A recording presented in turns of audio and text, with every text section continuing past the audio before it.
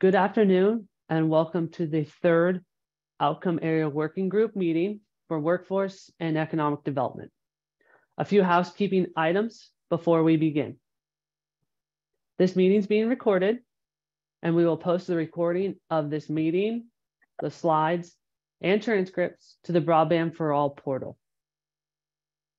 We have a few additional options for those that are looking for them. We both have closed captioning available, and that'll be on the bottom toolbar. We will be implementing and using chat. So please, one of the first asks is to put your name, any pronouns, and your organization and title, where you're joining us from, so we can all say hello to each other.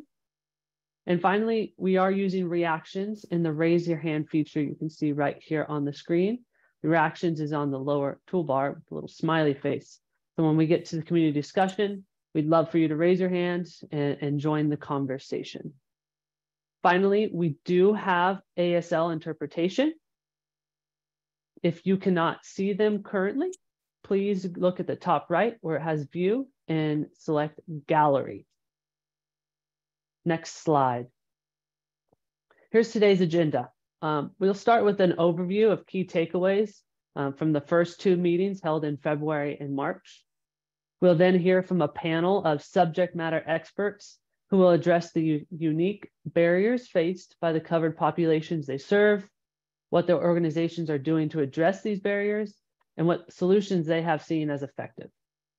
Then we'll proceed to the interactive discussion about the lived experiences of those impacted by the digital divide and include discussion with you all, and wrap up with calls to action and next steps.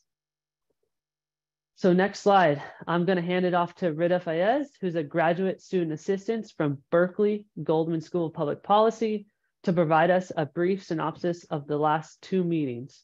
Rita? Hi, everyone. So we'll go through our takeaways from the February meeting first, which revolved around digital barriers discussion. The first barrier that exists in some rural and urban areas is that of broadband infrastructure, which leads to people who live there not having affordability or many choices to choose from. Secondly, barriers related to language and culture were also brought up as a key issue. For language in particular, there's a need for training and apprenticeship programs to be available in multiple languages, so as to empower underserved communities that exist within this covered population. Similarly, on the culture barrier aspect, having community champions from within these communities within our covered populations is essential to encourage participation and retention in programs designed to address digital equity. Next, the need for cross-agency and cross-organization coordination is important so that organizations can build upon each other's programs and have the maximum impact, and also are able to identify any gaps. Lastly, with regard to pathway programs and vocational trainings, it is really important to double down on our efforts to connect trainees with industry and encourage industry participation overall. Next slide, please. Yeah. So in the March meeting, the following challenges and solutions were brought up. Firstly, the need for workforce development apprenticeship programs to be available in multiple languages is really key, so that we are inclusive of all communities. Once again, a cross-entity partnership was reiterated in this meeting. Thirdly, the role of educational entities was emphasized, as they are already engaged with many of our covered populations and are well-trusted parts of the community. So investing them and supporting such organizations can help us meet our digital equity and workforce development goals.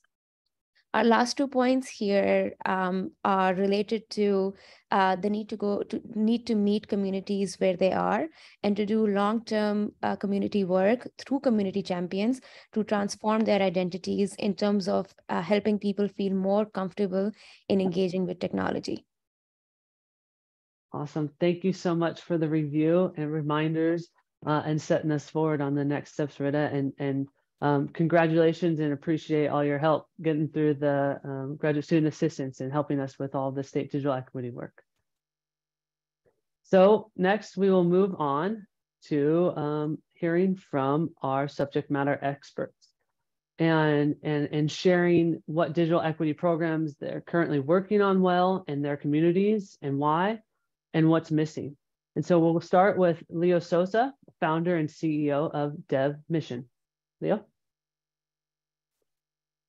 Thank you all. Appreciate the opportunity to be here today. I'm a little bit under the weather, so hopefully I will not be able to, in case I choke, just give me a minute to grab some water. As I mentioned, my name is Leo Sosa. I started Dev Mission 6.5 years ago to close 2 gaps within digital inclusion or broadband adoption or digital equity, if you call it. One gap is the high school students are not being exposed to STEM subjects in the San Francisco area. And on top of that, we have the diversity gap at the tech industry. So my organization has been able to address that with a registered pre-apprenticeship program, which targets young adults ages 16 to 24 with a registered apprenticeship bootcamp style training, where these young people come for 12 weeks. They learn different competencies from Internet of Things, IT essentials, programming skills, and critical career skills. Along. Oh, hold on, Leo. You accidentally got muted. Let's just go back just a little bit. There we go. What did you all miss?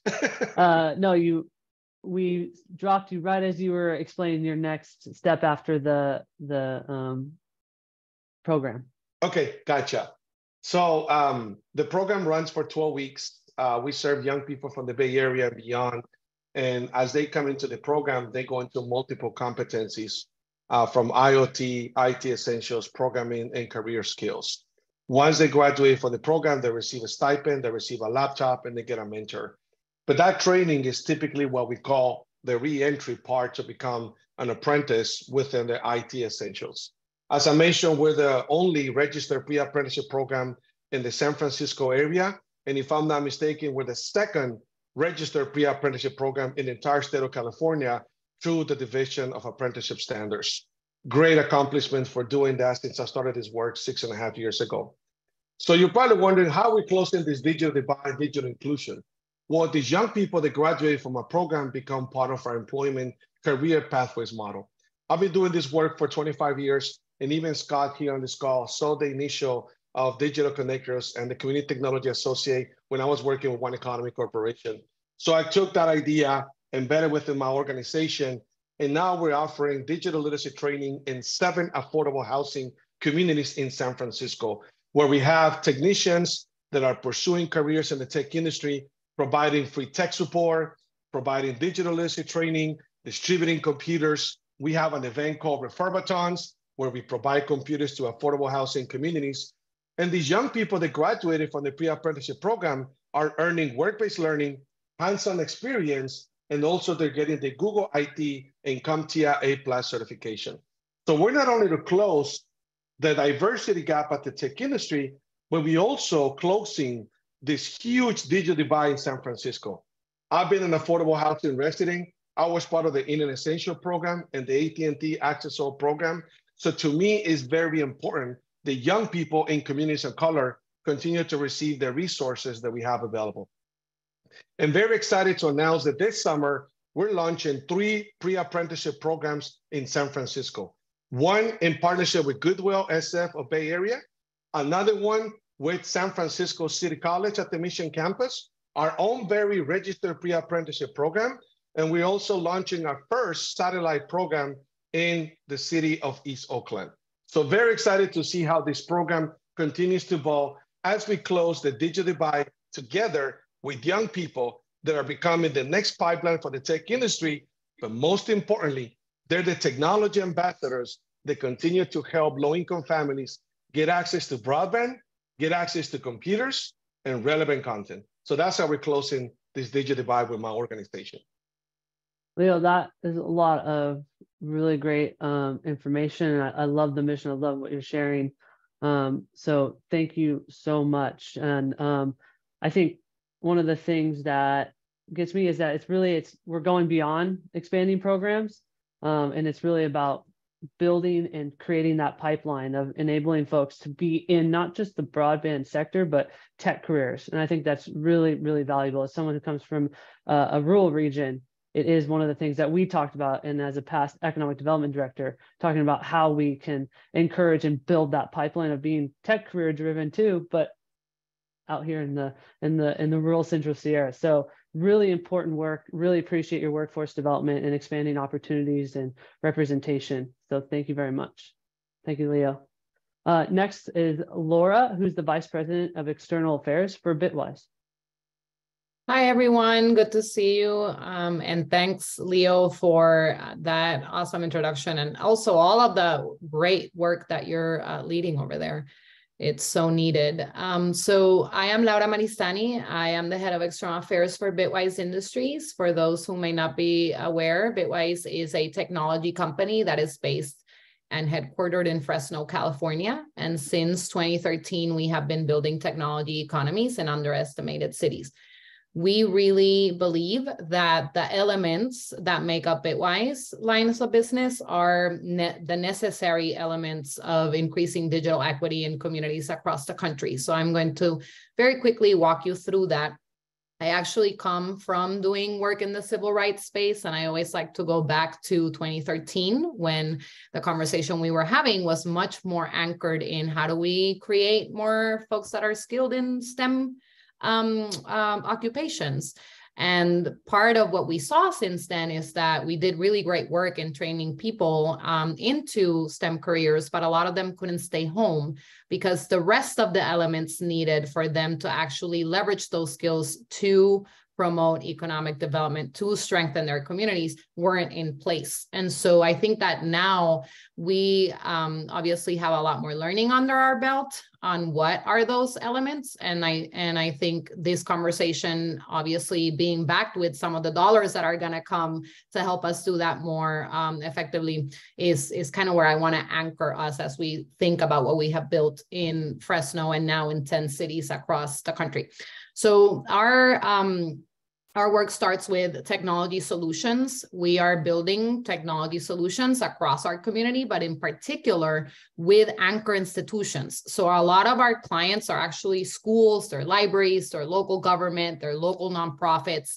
And it is in those places that we are helping to strengthen digital infrastructure. So whether it is working with that local school district to develop better platform that is able to engage students more meaningfully, more inclusively, or it's working with micro and small businesses to help figure out what kind of platforms they need to manage their finances more effectively or reach constituents and clients more effectively. What is unique is how we source that technology. So we are a registered apprenticeship program with the Department of Labor. And we pull folks from our communities, a lot of them people that are outside of traditional paths into the workforce. So in fact, of the over 10,000 folks that we've trained, many of them, the majority of them are over 24 years old. They have not been in traditional pathways into the workforce, and they are participating in pre-apprenticeship programs like the one that Leo is running and others, which Bitwise also used to run in the Central Valley for a little bit. So those folks, that single mom that could not find the information on that school website is the mom that is working with the school district to think about what that solution looks like long-term. So we feel very strongly, and we see it over and over again, that the product itself becomes a solution that creates more inclusion, that encourages more participation, that is able to reach the community more meaningfully, because the people behind it are the people from those communities that understand and have been in many cases shut out of technology, are the ones that are solving for it. The third piece of what we do, which is super important to think, how we anchor digital equity in our community, is community building. So we revitalize Blythe downtown spaces to house that ecosystem. In Fresno, many of our buildings have sat empty for many years in our downtown. We turn them into these castles, beautiful, vibrant spaces that create curiosity about technology in our communities. And in those spaces, we have low-cost co-work options, around $29 a month in some of our Central Valley locations, because we want to make sure that those entrepreneurs, the apprentices, other tech entrepreneurs in the community can find themselves in a space where they can run into the next big idea, where in the coffee shop, they can come up with the next big idea with their fellow technologists. You're not going to run into that in the Central Valley like you would in San Francisco, perhaps. And so that is very important to anchor it. But within that ecosystem, we also are very focused on entrepreneurship development and digital literacy. So even to do the first two pieces, and the Bitwise apprenticeship program, one key distinction is while we do hire a lot of the folks, we really are envisioning that our apprentices are going to be the next IT lead at the school district or the next IT lead at the local government agency. To get to that point, we have to increase demand for their skills and talents locally. And so digital literacy program is very important to that.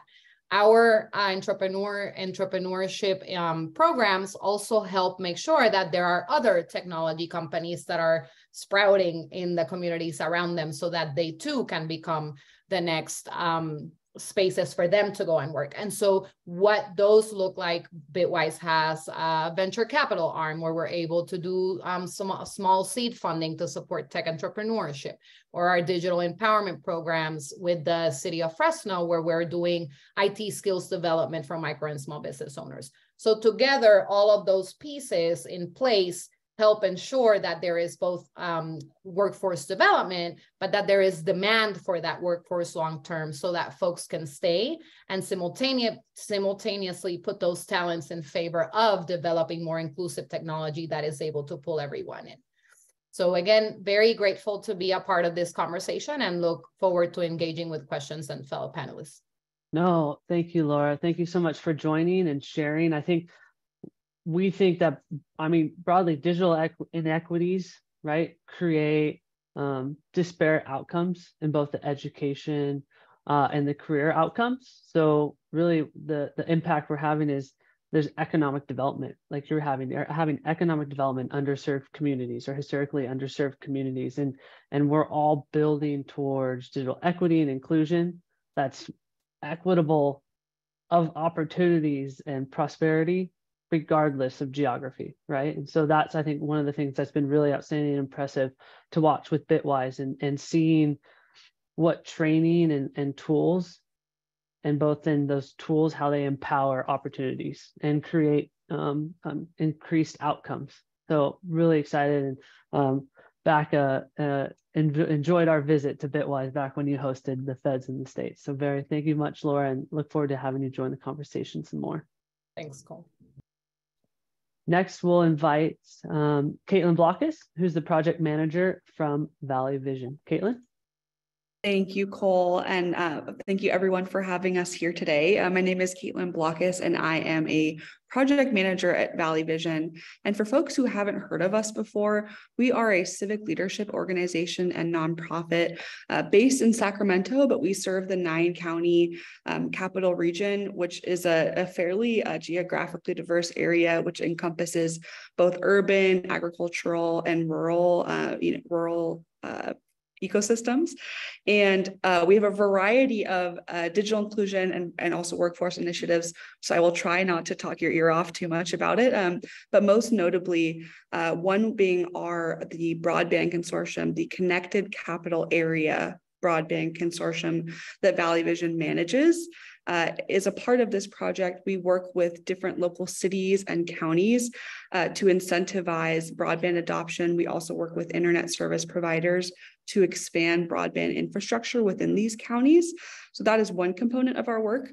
Another is the the Capital Region Coalition for Digital Inclusion, which started out of a report done by the Brookings Institute in 2019, which compared Sacramento to other middleweight regions in the country. This includes cities like Miami, Phoenix, Arizona, Riverside, California. And it found that Sacramento was really sort of behind some of these other middleweight cities in regards to our digital skills and digital literacy. And as a result of that report, our coalition was born, in combination with working with our local library system, funding from the local workforce boards and other local partners. And so that coalition does a variety of activities, including convening these partners and really creating a group for folks to come together, sharing resources and being able to support the community in a variety of ways. One of the projects that the coalition has worked on is launching the Capital Region Digital Inclusion Portal, which serves the region as a sort of kind of one-stop shop asset mapping tool for individuals, community members, anyone to be able to connect to a variety of digital inclusion resources that they need. And forgive me, my neighbor has decided this is a great time to mow the lawn. So I'm going to get a lot closer to the microphone here. But we're really excited to have this portal because it gives that access directly to the community. Anybody can go online and search for what they need, whether that's a computer for your child for school, affordable broadband connection, a variety of things. And so that's another project that we offer. In addition to our work through the consortia, through the coalition, we've also partnered with Biteback, which has a digital navigator program that they have launched in Sacramento. Biteback originally started in Washington, D.C. and Baltimore, Maryland, and has a variety of different workforce development and also digital inclusion programs. So we're really excited to partner with them and their digital navigator program. In addition to that, we, as coming out of the coalition, but also focusing on digital navigators, we have received a grant in partnership with Sacramento State University through the NTIA's Connecting Minority Communities pilot program, which will essentially take Sacramento State students and deploy them as digital navigators into the area of Lemon Hill, which is the most impoverished community in Sacramento County. So those are a variety of our projects. I could probably talk your ears off a bit more about that, but I'm sure we'll dive into it later in this panel. So thank you. No, thank you, Caitlin, and thank you for sharing so much. And we've seen you and Valley Vision show up to a lot of regional events and get to hear about all the impact and work that your Valley Vision is doing. And I think it's really important to note kind of what resonates when we hear of Valley Vision's work is kind of the cycle that your work and workforce and economic development and digital equity has, where how digital literacy and skills training or lack thereof impact regional workforce and economies. And then that by the work that Valley does to work with partners to take action increases both digital inclusion, but then it also through economic development improves the local economy, right? So we're empowering one another. And I think that's really, really cool. And thank you for sharing. Thank you, Caitlin. Look forward to having you continue to join this conversation. Next, I'd like to, we'd like to invite Sean Wilcock, who's the VP of Business Development at Imperial Valley Economic Resource Center. Sean. Thank you, Cole, and thank you for having us here today. Before I get into what our challenges are, I'd like to kind of geographically help you guys understand where we are in the state of California. And so we're the only county in the state of California that borders another country and another state. So we're all the way down on the Mexican border. We're in the corner with Mexico and Arizona, and with that comes very unique challenges and also opportunities, even as far as workforce that crosses over from Mexico and Arizona on a daily basis. But it also, John, can I pause you real fast? I'm gonna, oh, there you are, Denise, you froze for a second. Okay, we're back. Go ahead, Sean, I apologize. And so in addition to the workforce benefits and challenges, it also presents a platform for additional competition between us, Mexico, and Arizona. So it's a constant, battle for us to stay relevant. But I will say with all confidence, the other counties may challenge this statement, but I will say that we have more projects in the state of California than any other county. We're sitting on right now, we're facilitating about $40 billion worth of projects. And many of you may or may not have heard of Lithium Valley, but that's really only about 25% of what we're working on currently. But our county is about the same size as San Diego, so geographically we're large. We're very rural. We only have 187,000 people. And a lot of our industry is agriculture, seasonal agriculture, energy production. We export a lot of power to other counties and other states because of our geothermal resource that we have here, which that also is connected with the lithium extraction industry that you may have heard of. But these facilities are in very rural areas, and they're not necessarily close to population. So what that creates is a scenario where we have these underserved businesses and these underserved residential populations a few miles away. And so whether the populations like it or not, industry is really what's the driver of the last mile and middle mile connectivity.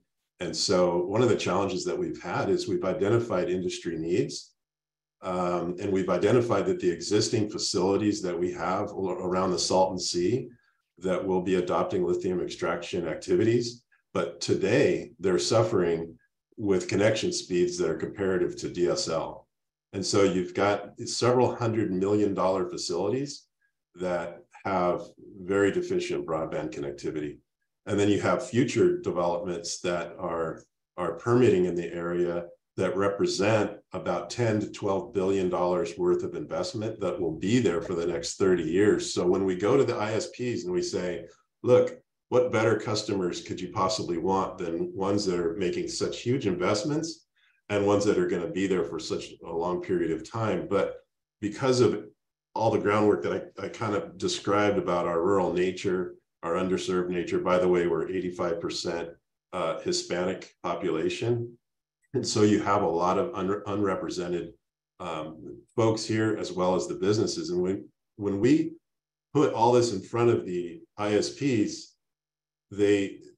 it's difficult to get them on board and invest in anything to solve the problem.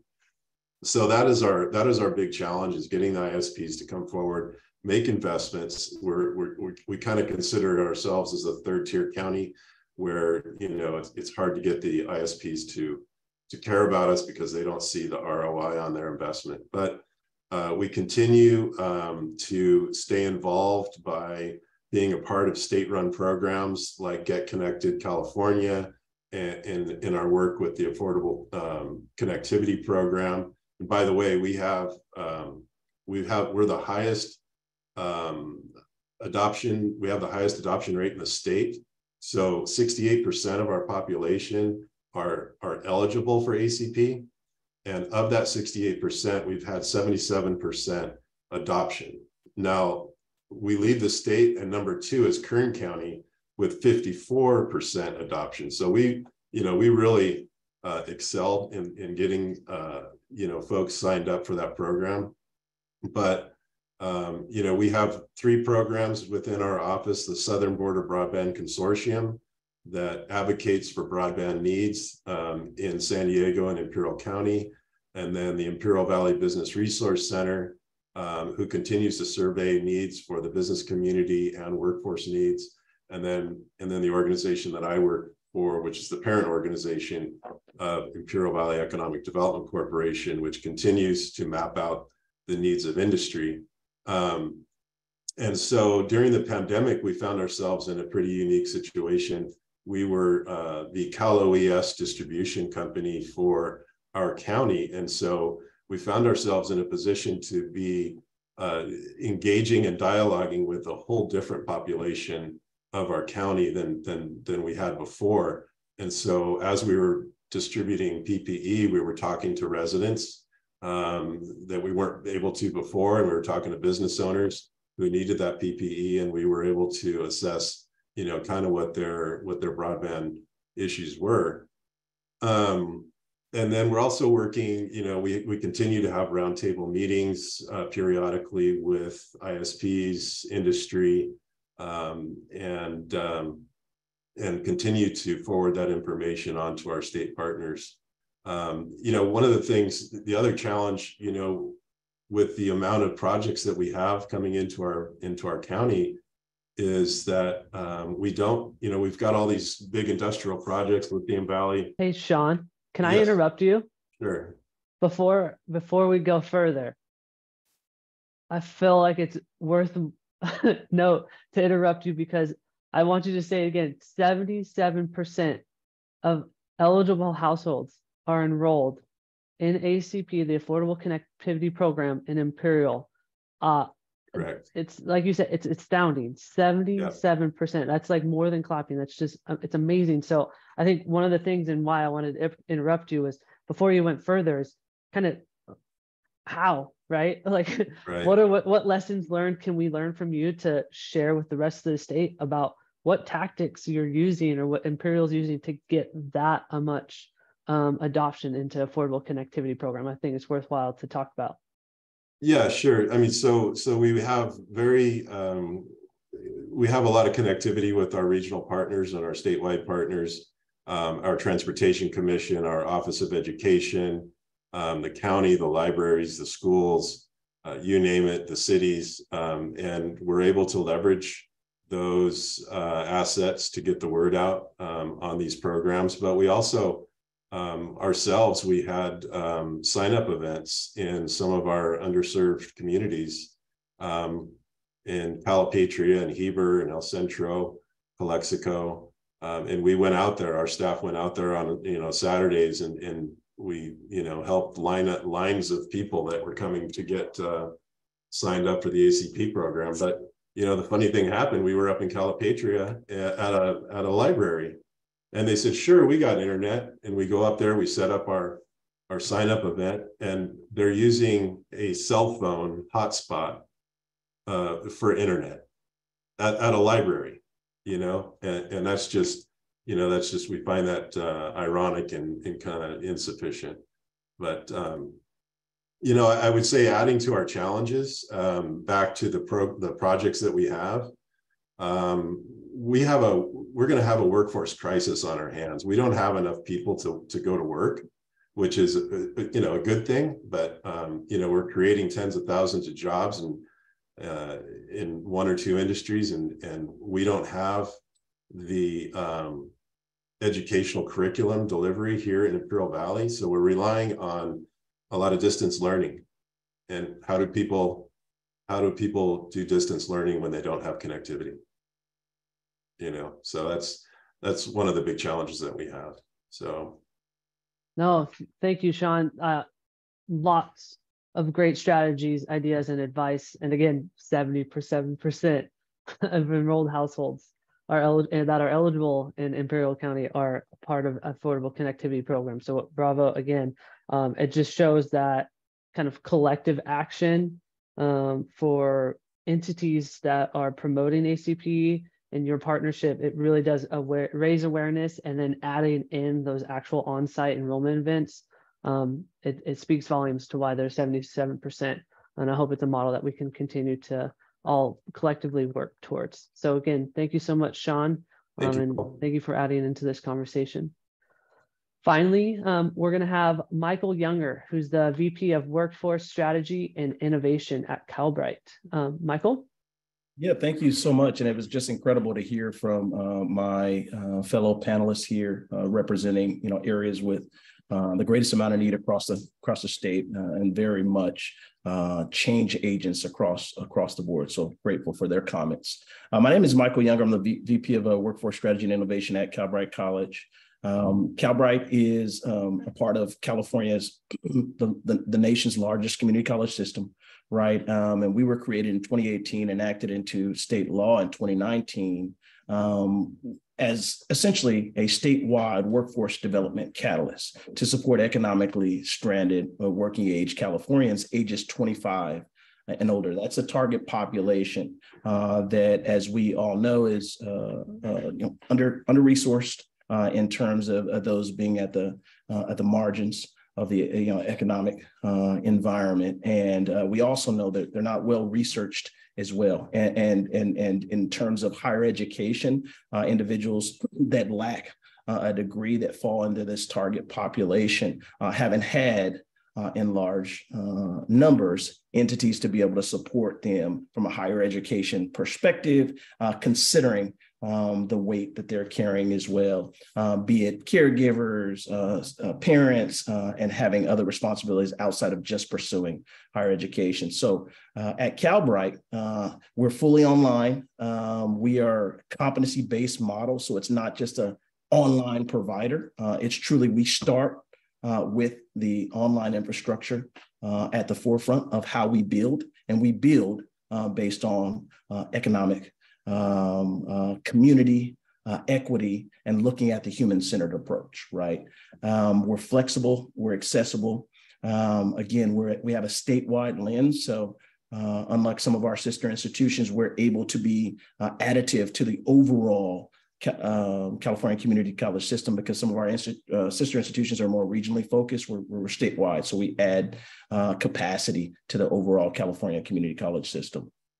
And so for those that have challenges commuting and can't attend a class in a traditional classroom environment, CalBrite has been a solution for them, right? So our programs are programs focused on emerging careers, growing sectors. We talked a little bit, and you've heard a little bit about that from our partner actually at Bitwise, and Lawrence spoke about all the great work they're doing. But our programs are situated in like IT support, Salesforce administration, but we have a growing portfolio also in terms of graphic design, animation, user experience, and interface as well. And really our strong focus on workforce development. And so they're preparing graduates to enter growing fields that really stretch across multiple sectors in the economy. And so a part of our kind of secret sauce is that we're providing devices to our students outside of it just being a free program. We're providing devices to the extent folks don't have devices, hotspots and others, being able to provide that, but duly noted from our co-panelists in terms of also ISPs need to be involved in terms of being able to help address the need for access to mobile towers and others. And so we aren't really taking classroom content and trying to mold it into an environment of online. We're actually building our infrastructure, designing from an online mindset from the start. So we've done the research, and we know about the in-demand skills. We're partnering, collaborating with a lot of labor market entities to be able to have a pulse on industry and where it's growing. And we're really creating a solution to meet people where they are, right? Bringing them into this flexibly paced environment as well. And so 9 out of 10 CalBrite students actually credit the college's kind of student-centered approach and competency-based model as why they've enrolled in CalBrite. You may ask, who are you serving, right? And so we're serving across the state, but 90% of our 2,500 students now, just short of 2,500 students are 25 years and older, double the community college system rate. And not only that, they are 70-80% BIPOC, Black, Indigenous, people of color. We have 21% African-American, 36% Hispanic, 22% identify as Asian and Pacific Islander, but 34% are parents, right? And that's triple the community college rate in the state of California. So, higher education, again, doesn't do the best serving these populations. And so, our position is that it's a shared challenge, right? With entities you've heard here and our other sister institutions too, to be able to address this population and serve them well. And so we present a unique capacity to be able to do that. But we also very much know that there are limitations to what higher education can provide. And that's why community-based organizations, workforce intermediaries, partnerships are very important for a CalBrite to ensure that beyond the learning journey, there's also work-based learning opportunities. And so the one that I would, call out is our partnership with Bitwise, right? We are standing up a pre and then a formal registered apprenticeship program where the pre-apprenticeship starts at CalBrite, right? That 6 to 12-month journey in terms of both enrolling, matriculating through your studies at CalBrite in our competency-based education model, connecting to a registered apprenticeship program at Bitwise as a direct pipeline into an industry experience paired with a senior developer, giving individuals an opportunity to have work experience right away, and gives them that best foot forward as they enter that long-term full-time job market. significant. We just launched a cohort in Oakland, and we'll be expanding to Central Valley and others with our partners in Bitwise. And so we're excited about this. It's a first of its kind for the unique setup of this model for the state. And we're excited to expand this model as we move forward. But it's understanding the core competencies and understanding your limitations and why you really need to involve others at the workforce and economic development table in a way that strengthens the ecosystem, right, and brings more voices and core attributes to the table. And so we're excited to be a catalyst in this effort. We're excited to be able to ensure that we prepare individuals that have been historically underserved with opportunities for higher education, because they too can achieve and be successful in the workforce. Michael, so much great information. And I think it's really important to reiterate like how your programs are specifically designed for workforce, for internet, for text-based jobs. It fits so in line with everything that we've been talking about. And it's really exciting for the opportunity for you to share and for all of us to kind of hear more about Calbright and pursue the opportunity of Calbright and bringing it to more programs across the state and more partnerships. So really excited to have Calbright join. And at this point, I'm hoping to have Deputy Director Scott Adams, who's the Deputy Director of Office of Broadband and Digital Literacy, to join in and share a couple thoughts. Scott? Yeah, well, thanks, Cole. And well, thanks to the presenters and the panelists, like just such great work doing. And we know that there are many other folks in the space that are doing this great work, and it's from all corners of the state and all of the communities. And that's really the focus of digital equity and the Broadband for All program here. I think what I just continue to be present by is how,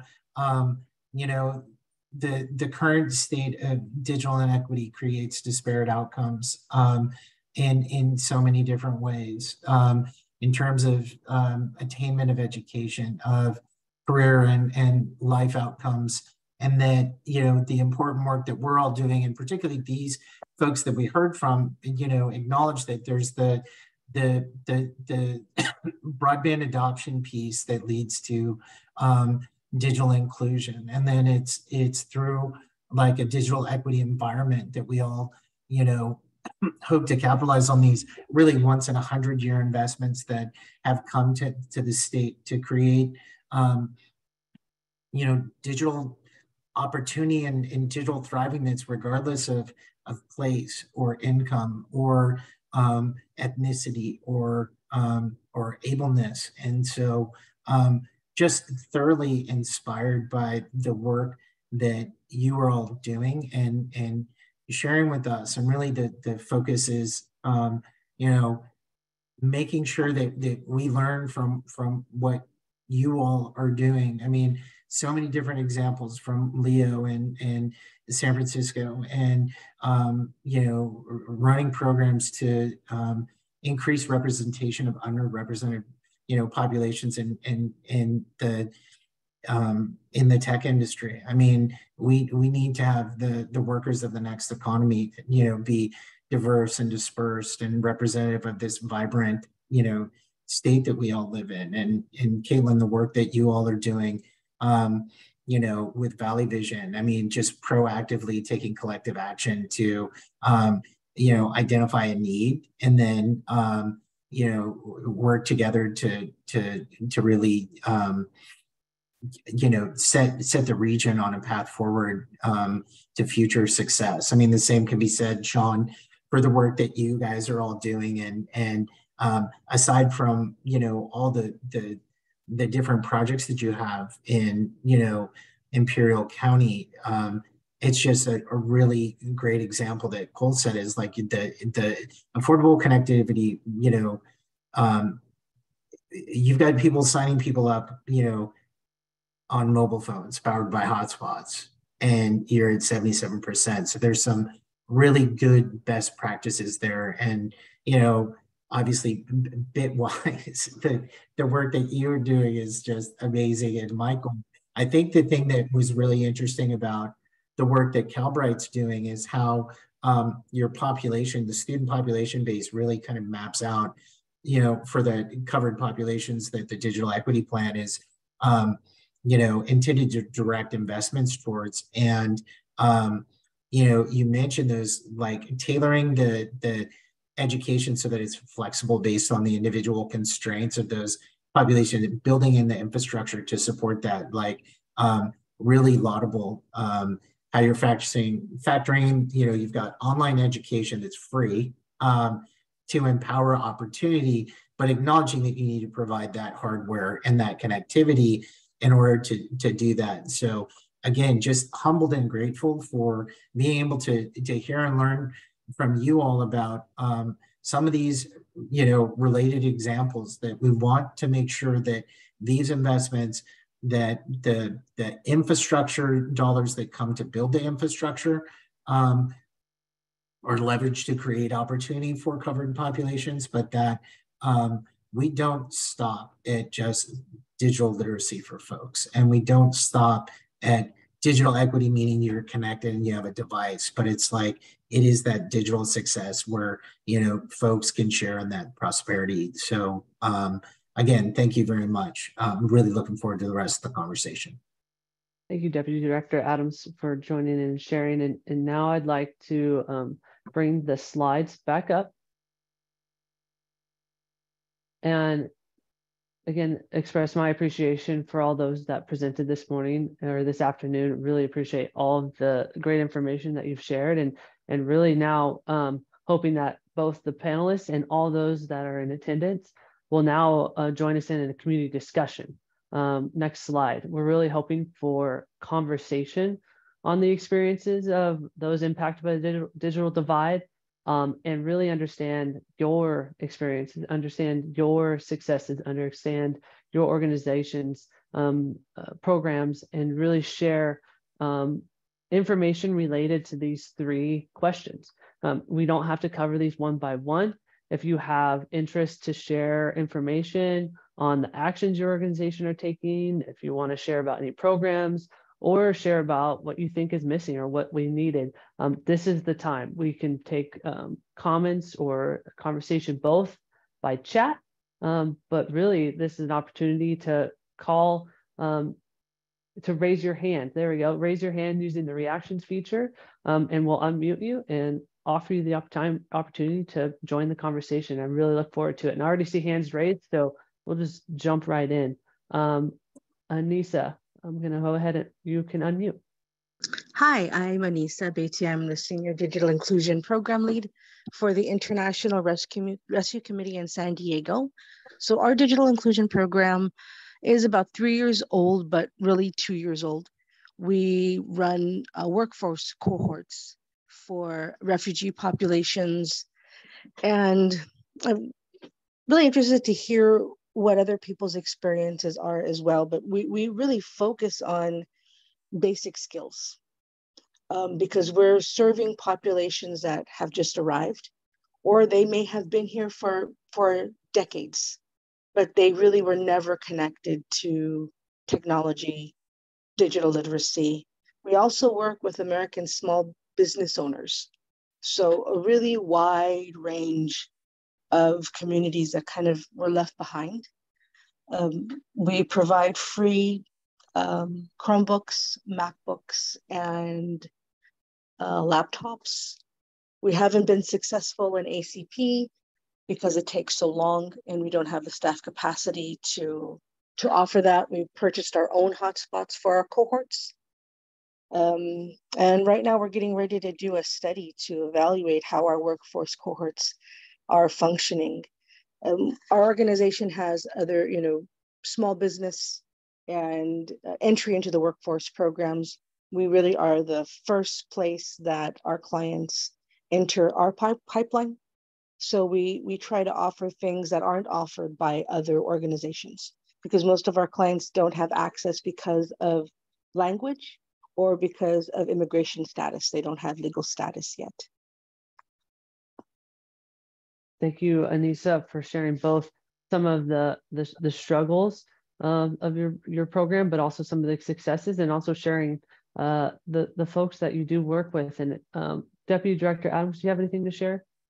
Well, I just wanted to say thank you, Anissa, for bringing us back to the kind of what we kicked off the first Workforce and Economic Development, the Digital Equity Working Group meeting. Is we heard from the folks from the National Digital Skills Coalition that provided some information about research they did, and really want to acknowledge what you were saying, is that for many of the covered populations that there is a need for just the basic digital skills, and so not to like jump over that, and to say that, you know, both basic digital skills, intermediate, and then advanced are going to be required for all of California's residents to fully succeed and thrive. So really appreciate the role that your organization is playing there. And I think bringing in the small businesses,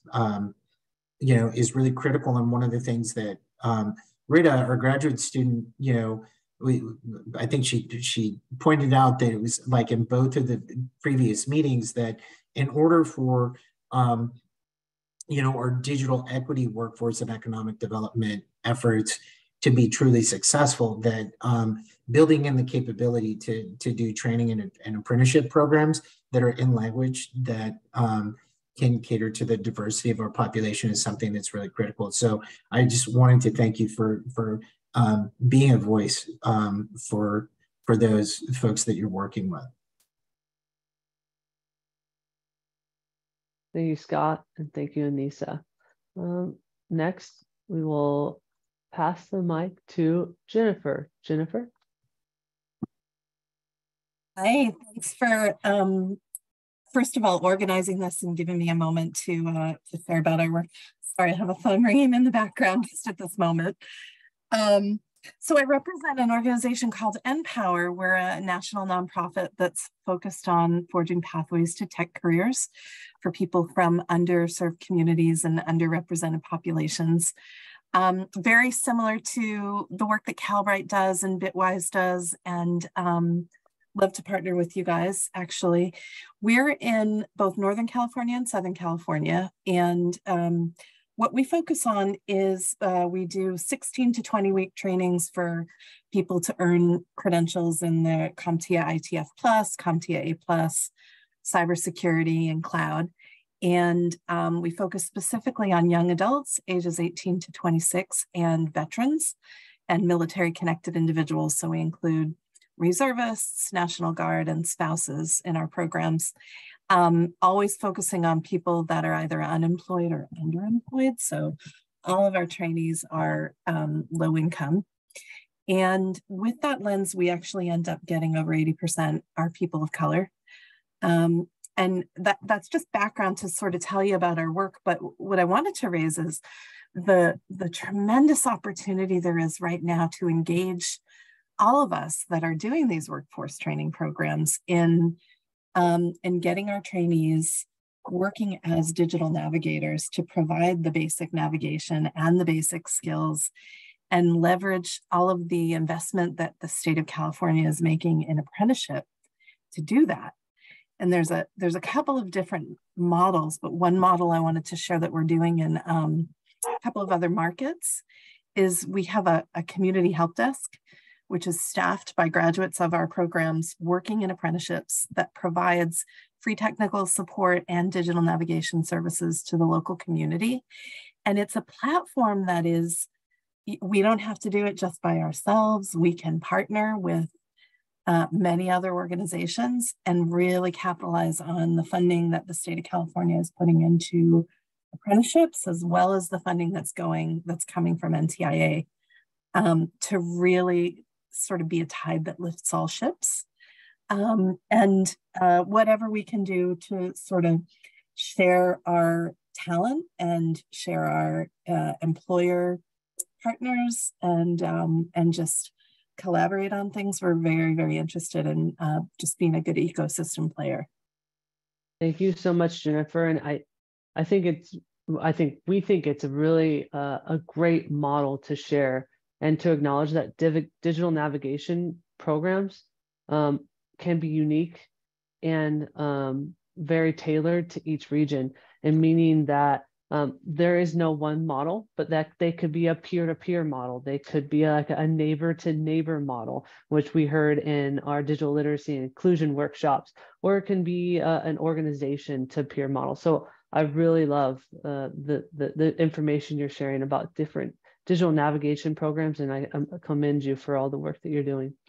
Yeah, and Cole, I was thinking the same thing. I just wanted to say that in the digital literacy and inclusion working group that we had slightly earlier, that folks were again saying that peer-to-peer, neighbor-to-neighbor model for digital navigation was something that they encourage. And Jennifer, what I think I heard you said, which is even slightly different, is that the apprenticeship trainees, that like as they're matriculating and getting there, that part of how they can pay it forward is to then be digital navigators for those who come behind them. And really it seems like a forward-thinking approach. And so thanks for sharing that. Sure. Well, and the importance of that too, in terms of imparting those basic digital skills in the digital navigation services, is it's people that came from that community and look like them and sort of know the struggles that they've been through. And just another push for what we need is platforms for all of us to collaborate and bring our assets to the table. You know, so more than just these, you know, these working groups, like platforms that kind of navigate people to all of the things that we're all doing. Well, and Jennifer, I know there's the conversation's going to continue, but I think you've really primed up one of the important calls to action that you'll hear about is we're developing an asset inventory of organizations and programs and funding streams that are already kind of working in this space as part of the digital equity plan we have to turn into the NTIA. And so we've created a digital equity ecosystem mapping tool for like all of these great organizations that are here today to fill it out and like put their information together. And ideally, like beyond informing the digital equity plan, we'd like to see that, you know, create, you know, some kind of digital visualization or resource pages by state, by region, by community of like all the folks that are working in this space to be able to benefit from and to enable that cross collaboration that you're talking about.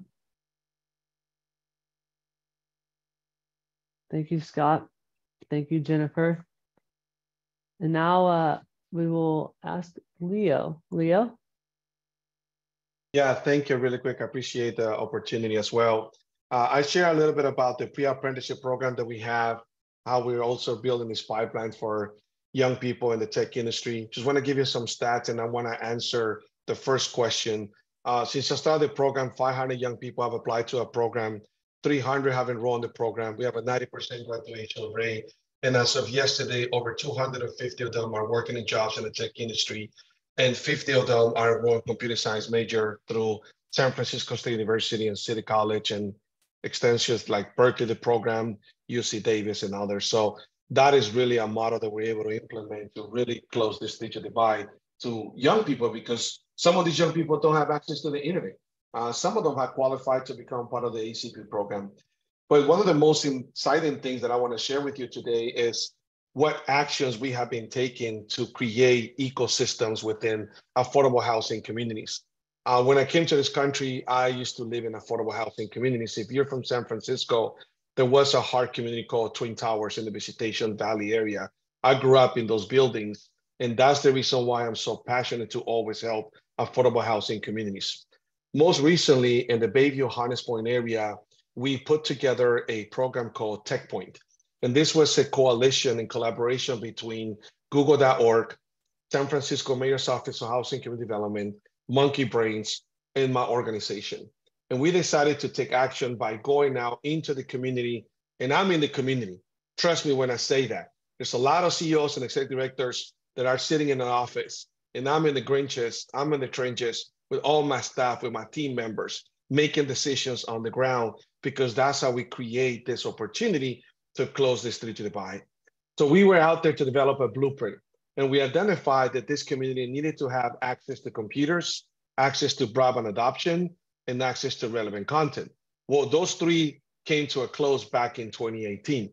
We reached out to Google.org and the city of San Francisco, who has access to fiber.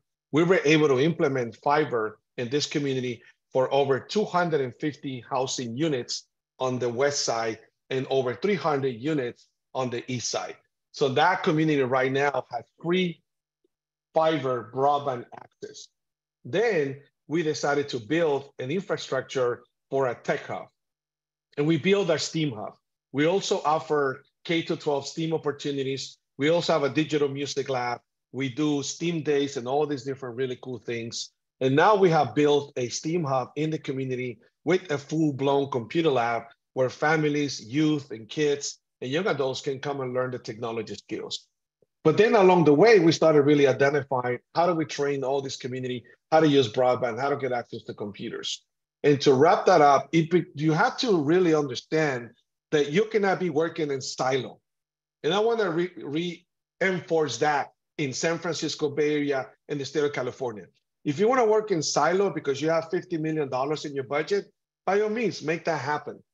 But if you don't want to work as a silo and have a collective impact approach, that's how we become successful. And we have seen that because we now have access to those opportunities. We even got subsidized employment dollars from the mayor's office to the OFA program.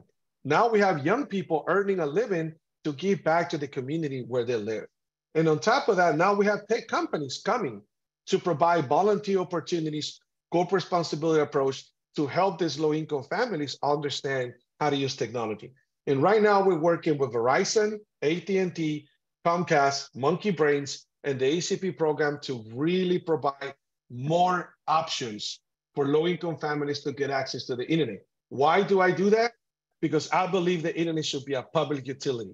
It should not cost for anybody to pay $30 to $50 to $150 to get access to the internet. We need to change that.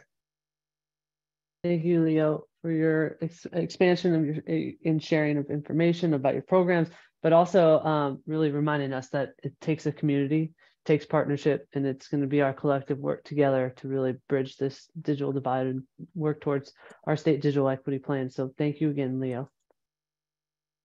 And Renee, go ahead. You can now unmute. Thank you.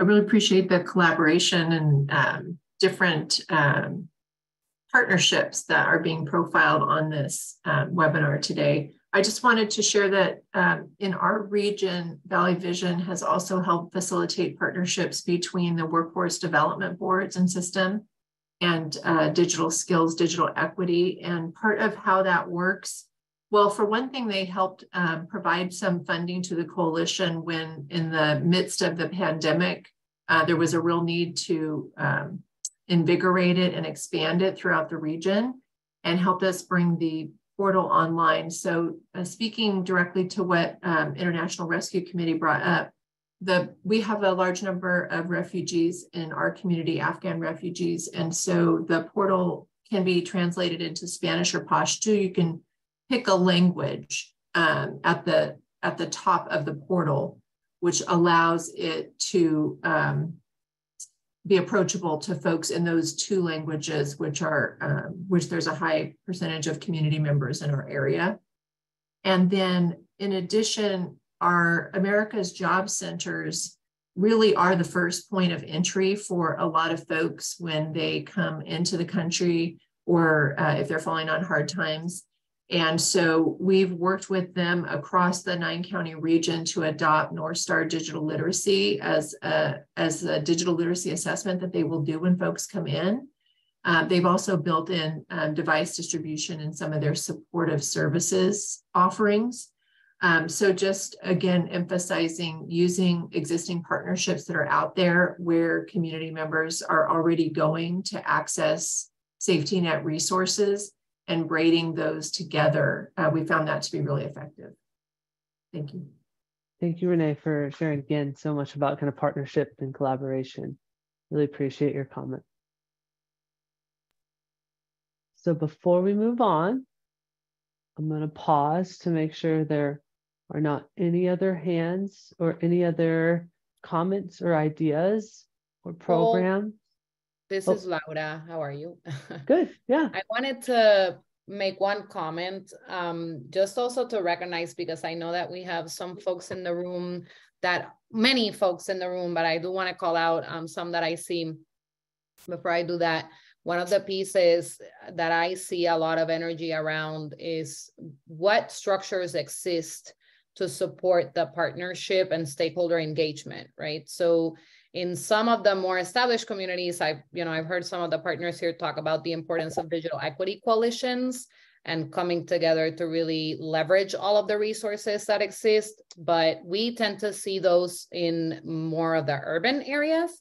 And so I'm really excited because I think we have some folks on the call from Merced, and Merced actually launched their Digital Equity Coalition about a week and a half ago. So that's super exciting. Bitwise is really excited to be a part of that. I wanted to call that out because I think often we assume that those coalitions are in place, and I think that they are going to be instrumental to these efforts, really having a place for the community organizations to come together and talk about the different resources that they each have around digital literacy, workforce development, right? And what's going to work for their community and what all of that should look like. But that's not universally understood. That kind of level of coming together and having a structure that is supported and has community buy-in is very difficult to put together in the not urban areas. And so I want to call that out and say, I know Cultiva la Salud is here on the call, which is one of the members of the Merced Coalition. So really exciting to see that energy kind of sparking up and how that is going to be necessary infrastructure as well to drive more resources for that work to happen locally.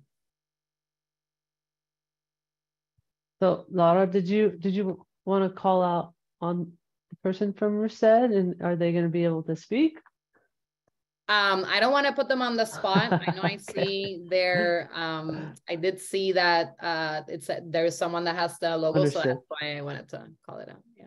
Well, I appreciate you sharing both on not just the urban, but also kind of groups are doing across the state and regionally in Merced. So thank you for sharing.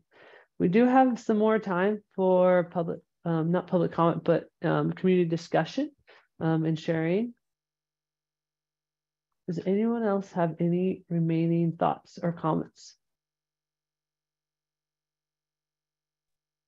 If I may, yes. Crystal, and I'm at Cal State University DH. One thing that I'm coming across, and I'm not sure that I hear us talk about it as much as we talk about some of the technical elements, is the simplicity of being able to apply for jobs. And what is the role in kind of this body, right, of people who don't know how to use Adobe. And these are some very basic skills, but it's not right. It doesn't really lead to a certification. So a lot of people aren't really thinking about, can a person use a mouse versus the touchpad? So some of these elements really impact workforce development. How many applications can you actually send out? And so I just wanted to kind of bring that into this space to talk, or even just to mention that there are some very basic level skills that may or may not be addressed. And if so, where? Where can we maybe share some of these resources? No, that's great, Crystal. And I think one of the things I was before we moved on is really iterate question number 3, which is what's missing, what programs are needed. So thank you for sharing that. And cool. Before I make, go ahead, Scott. Cool. And I'd like to, Crystal, thank you for that. We had mentioned earlier that one of the first kind of sets of speakers that appeared in multiple of the working groups that we're having on the digital equity plan was the National Digital Skills Coalition. And they reported out on their findings about how essentially, digital skills are required for any kind of job that is out there, and that there's kind of 3 buckets. There's the basic, there's the intermediate, and the advanced skills. And so thank you for pointing out that that there are some pieces, like you said, about related to applying for jobs and working on Adobe and things like that. it's a good opportunity here to talk about the kind of cross-pollinated process we have with the digital equity planning process, because we've established these working groups to really bring the subject matter experts together around the very specific policy outcomes that we're hoping that the digital equity plan and the capacity grants will empower. We're also in the middle of, we just completed our 10th of 20 regional in-person workshops. And so what a lot of people have brought up at those were up in Eureka, for instance, the week before last, there was a community center that was training youth to put together their resumes and apply for jobs. And they were finding out that these were folks who were putting together resumes on mobile phones. And then when they were printing them out, they were, the formatting was wrong, and that so that they were automatically being disadvantaged when they were applying for jobs. One small thing that's kind of related to that, but some of the suggestions that have come out of the workshops as strategies to empower outcomes in both education and workforce development was like embedding digital literacy and digital skills training in all levels of schools, from like K-12 to community colleges to the CSU and the UC system. And so that is something that's being discussed in kind of the different cross-cutting things. And I'm glad you brought it into this space, because that will more than likely be, a recommendation that ends up in the draft digital equity plan. Thank you, Scott. Thank you for sharing more. Claudia. Yes. Hi, everybody. Good afternoon. Happy Wednesday or Tuesday or Thursday. I don't know what day of the week it is anymore. Thank you, everyone, for this space and for this important conversation. One of the things that we take technology for granted, right? Like we are very quick to pick up our phone and we have access to the internet and we know how to navigate and search for a Wi-Fi. And if that one doesn't work, we're going to click onto another one. I just wanted to share that there's still a lot of communities where we don't have that capability. We were just in Los Baños, like Los Baños is a city. And we rented out their Lux and Miller building to do some COVID relief funds for primary farm workers, $600. So we had a jam-packed house. This is us trying to get some Wi-Fi and some reception as we uploaded their IDs or their pay stubs. We literally had to step outside of the building to get more roaming. So it dawned on me, we're not there yet. We still have a long way to go when it comes to connecting folks to technology, especially the Latino community, right? Like we would want them just to take their phone and click on this link and then do your application, because it's not that difficult, but we don't have that capacity. So I will continue to advocate for training opportunities for Latino, Spanish-speaking only community residents to really help empower them and to help get connected and to help them navigate even their own phone, their computer at home, and really have these infrastructures where we don't have to be stepping outside of the building and like doing this antenna thing like we did when we were young and we had to move antennas on our TVs. You remember. So thank you for that. And we do look forward to some of those grants that are going to be released to help us be able to do that.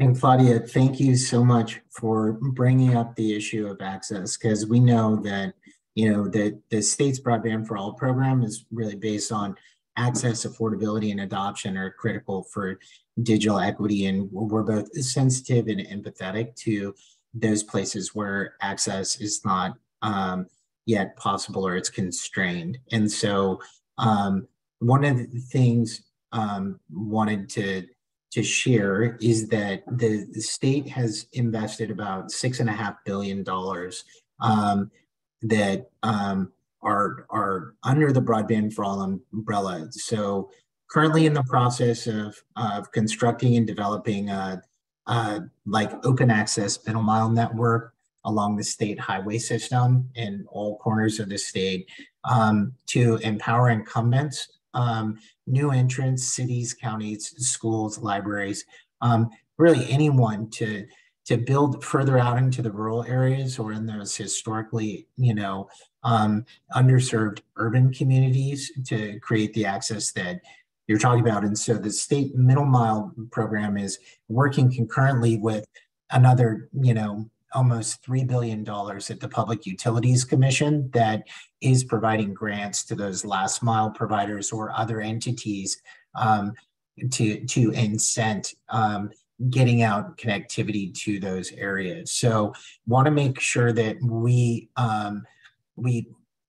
acknowledge that we heard what you said, and we know that for many communities, we can't have a conversation about digital equity without addressing the access issue.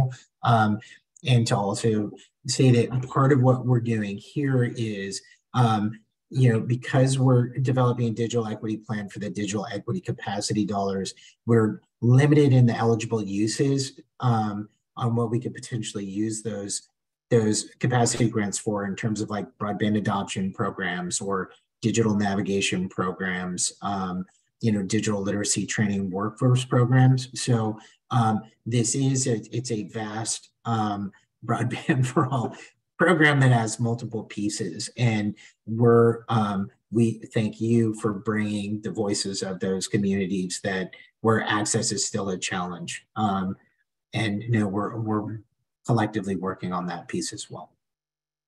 And Deputy Director Adams, just to double down on that, one of the things that I can note is that when it's related to Los Banos, Highway 152 goes right through the middle of Los Banos, and Middle Mile Broadband Initiative, the network, goes right down Highway 152 through the middle of Los Banos. So that is proposed within the network. So thank you, Claudia, and thank you, Scott, for adding. Jennifer. I was just going to pile on to the theme that's kind of emerging around basic digital skills, and underscore that it's really a continuum. The folks who workforce programs like us and Bitwise and Calbright are looking to engage, to become part of the workforce. First, they need to build their confidence with digital skills.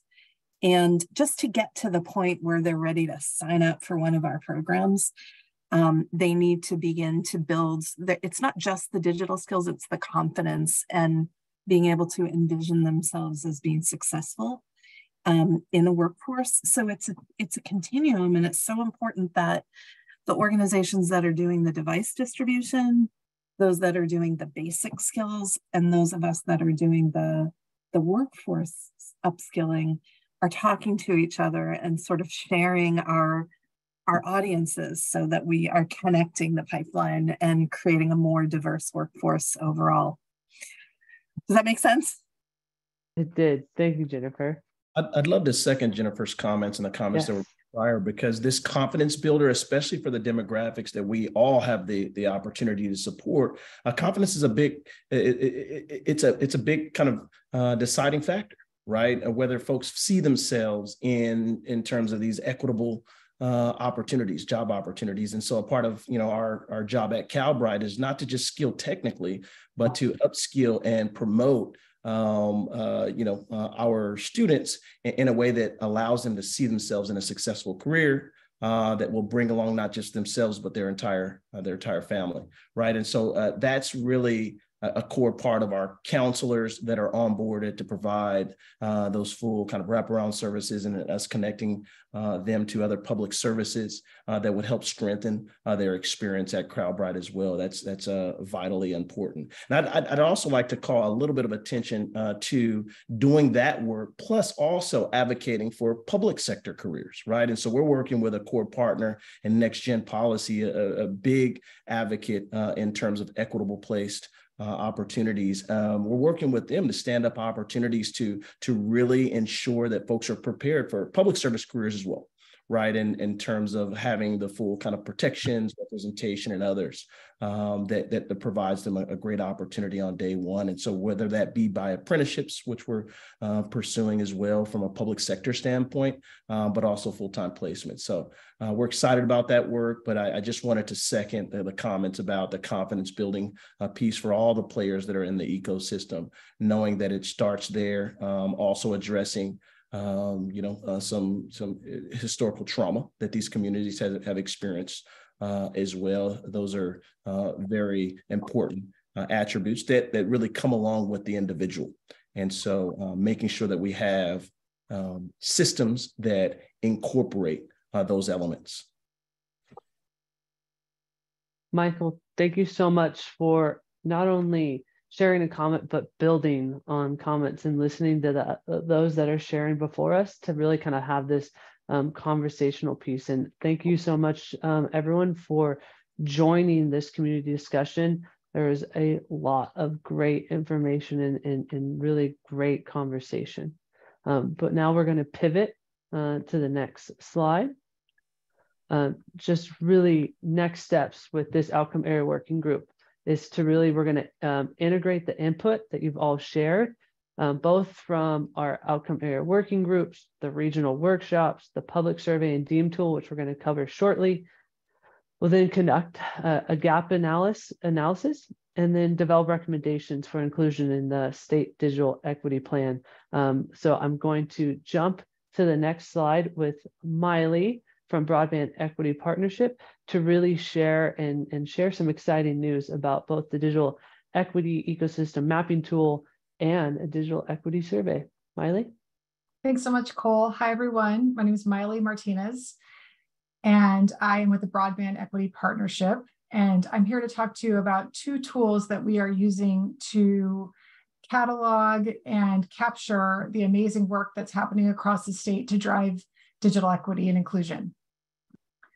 So as I mentioned, I'm going to be talking about two tools today. The first is called the Digital Equity Ecosystem Mapping Tool, or DEEM, the DEEM tool.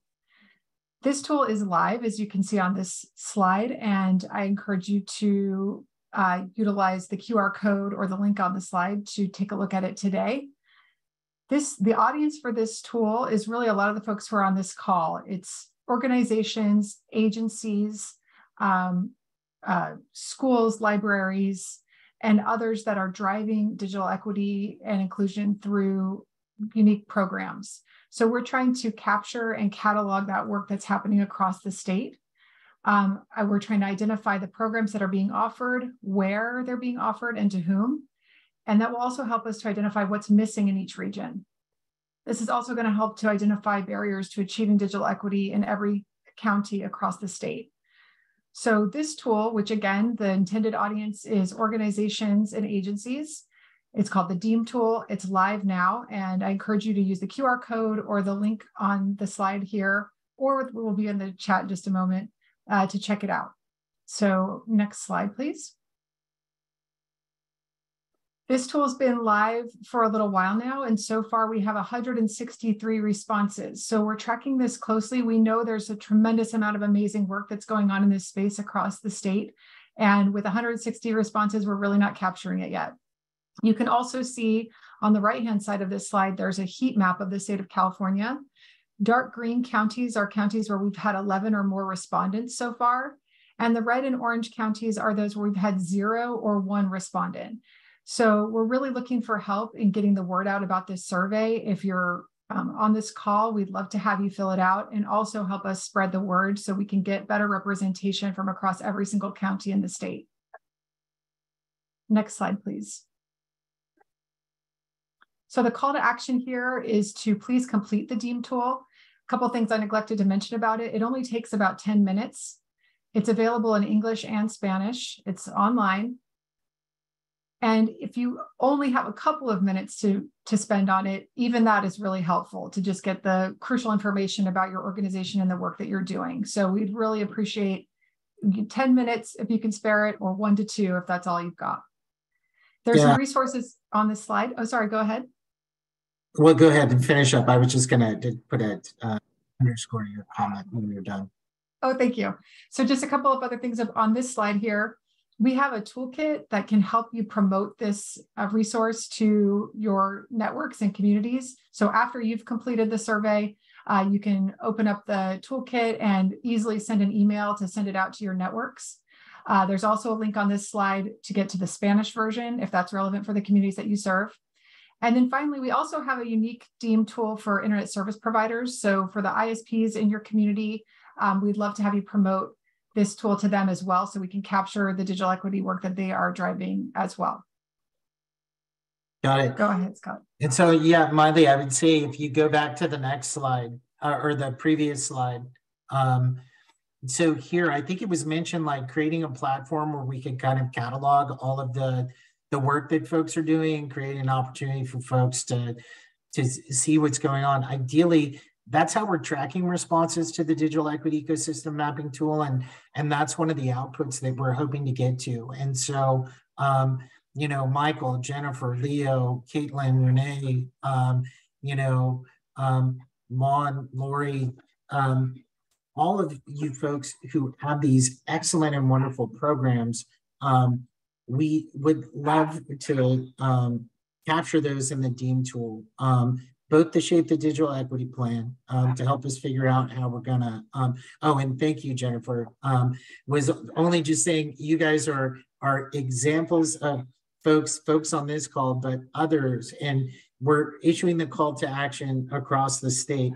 We wanna get as comprehensive as a scan as possible. You know, we're California, we're very ambitious, and not just get the workforce and economic development folks, but the education folks, the digital literacy and inclusion, the health navigators that are really interested in moving in this space, and capture that. So I know you're all busy folks, and we've asked a lot of your time in these meetings and in these workshops, but this is an important thing that if you haven't, if you can fill it out, we really hope you do. Thanks, Scott. So we can go forward 2 slides now. So I was just talking about the DEEM tool, which again, the audience for that is organizations and agencies. We are also very excited because tomorrow we are going to be launching another tool, the Digital Equity Online Survey. This is a public tool and it's open to, the audience is really households. So anyone in the state of California who uses the internet or wants to use the internet can and should fill out this survey. As I said, it's going live tomorrow, so this is really a preview. The Digital Equity Online Survey is mobile friendly, so it can be done on a mobile phone. It's available in 14 languages. And for each of those languages, we have built-in audio functionality. So that means that people with low vision, people with limited English or literacy in any of those 14 languages can access the tool and hear recordings of the question so that they can participate in it. It captures information about internet access, affordability, and internet adoption for residents in California households. And again, we could really use your help getting it out to the communities where you live and work, and the constituents that you reach, because we want to get a very comprehensive picture of folks' experience with broadband and digital access across the state. Yeah, and I would just add, Miley, that part of a call to action here is that with the information, we'd like to get as many responses as possible. We're doing a phone survey, and that's going to be really scientific, but working through, you know, partners like you all, through your networks, to your clients, to your customers, to your constituents, really hoping to get the voice of the residents in here, and not just identify the barriers, but the needs. And there's some cool functionality in this survey as well. I did it on my mobile phone. It took me about, 8 minutes. And I know Claudia was talking about the folks in Los Banos that didn't have the online connectivity. Like I said, it is accessible via mobile phone. And we do have actually a speed test built into this. So to the extent you can encourage folks you're working with to, do that, it's an open source speed test where folks get, kicked over to another area, test their speeds, and then enter them in. It's a lot of good, regional and local data. It'll be helpful for the state to have the aggregated information, but it's, you know, information that once we test and verify it, we'll, you know, be willing to share some of that out with the regional and local folks to help inform, you know, the digital equity efforts in regions and areas as well. And I just saw a question in the chat about sharing out this information over email following this call. Yes, absolutely. You'll have access to all the links that you've seen on your screen. And we want to facilitate your both taking of these surveys and promotion of them to your communities. So that is coming over email. With this, I think we'll go to a very quick demonstration of each of these tools. So we'll start with the DEEM tool. And this again is the tool that targets organizations and agencies, looking for them to share the share information about the programs and services that you offer when it comes to digital equity and inclusion, and those that you could offer. One thing I just want to highlight about this, if you scroll up to the top quickly, this is where in the upper right-hand corner, you can easily switch from English to Spanish. So this tool is available online in 2 languages. And again, it takes about 10 minutes to fill out. And if you only have time for the first page, this is extremely helpful for us, but we encourage you to do the whole thing and help us spread the word about this tool to other agencies and organizations across the state. And then I think we can quickly move to the other tool, which is, again, this is a preview. So this public survey, which takes about 10 minutes, it's going to go live tomorrow. And as you can see in the upper right-hand corner, you can choose from 14 languages. And one of the really great things about this tool is that in addition to the written instructions and questions in those 14 languages, there's also audio. So we'll do a quick demonstration of that in Tagalog. Sa estado ng California.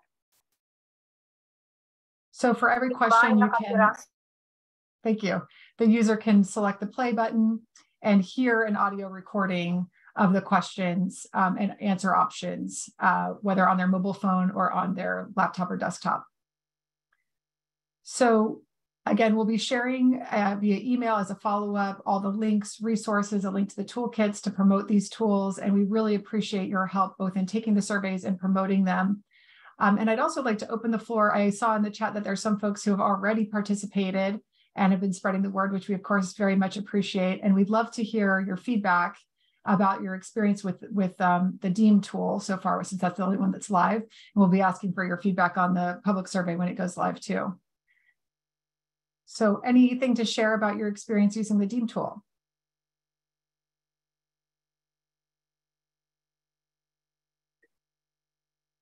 I thought it was great. I think that it took me longer than 10 minutes because we offer multiple services, and I ended up, there were a couple of places where we checked too many boxes, and we ended up entering the same information. And so that was the only, if there's some way to shortcut that, that would be helpful. But otherwise, it was really simple, straightforward, easy to use, and a nice interface. Thanks, Jennifer. I have a question about the survey. So as I mentioned before, this is Anissa from IRC in San Diego. We have different departments that offer different types of services, and some of them don't overlap. Would it be useful for each department, even though it's the same organization, or would you prefer just in general? Like how granular do you want us to go? Miley, can I jump Please. in here? I think, and correct me if I'm wrong, I know Regina's on, but her voice is feeling heard today. There's a pre-read on the Broadband for All portal, Anissa, for organizations like yours that might have multiple entities or multiple programs. And I believe you can just, you could pre-print that out and kind of, you know, assign one person to kind of, you know, track everything down that you want to report out, and then submit it all as one and potentially link out to the programs. Rich, did I get that right?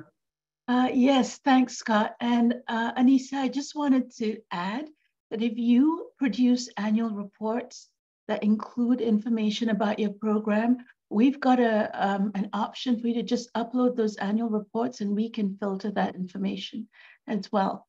So that would really help us. Whatever reports that you have, just go ahead and share them with us.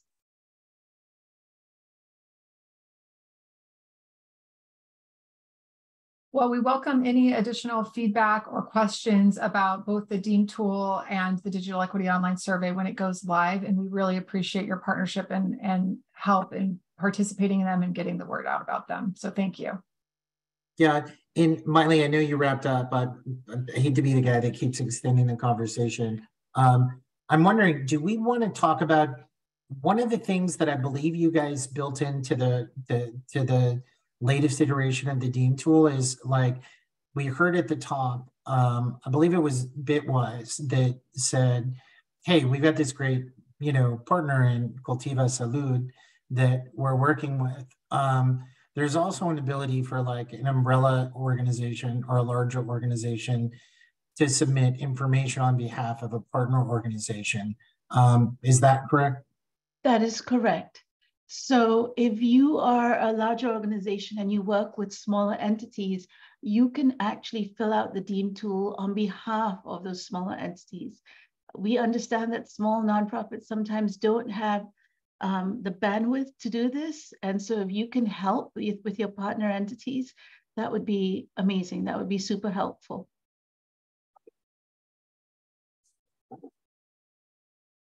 Okay, Miley, I think that's my last interruption. Sorry. No, by all means. I'm just mindful of the time and really appreciate the time everybody's already given to this conversation. So thanks so much. I think with that, I can throw it back to Cole. Okay, next slide. So just a reiteration of the next steps. We have upcoming state digital equity planning events, both virtual and in person. These are the next virtual events, both statewide digital planning group meetings and the outcome area working group meetings in June and July and October. Next slide. Additionally, these are in-person events, and they have we've had about 8 to 9 that we've already done, and they've been across the state, all the way up in Eureka, all the way down to San Diego. So we look forward to joining you in your region and meeting you in person. They've been super fun, and like I see in the comments, super excited about the collaboration. These are been awesome and fun in that way. Next slide. Reiteration of the calls to action, really putting out the call to complete the digital equity ecosystem mapping tool. It sounds like a lot of you have. Super appreciative. Continue those for those that have not. They are both in the chat and on the portal, Broadband for All portal, and you'll receive information in a follow-up email with links. When we do have the digital equity public survey live tomorrow, please fill it out yourself. Share it with your friends, your family, your networks. We will send not only toolkits with social media collateral, but also information for you to share out to your networks. Participate in the next outcome area working group, and please attend a planning workshop in your region. We'd love to meet you in person. Next slide. With that, here's some contact information.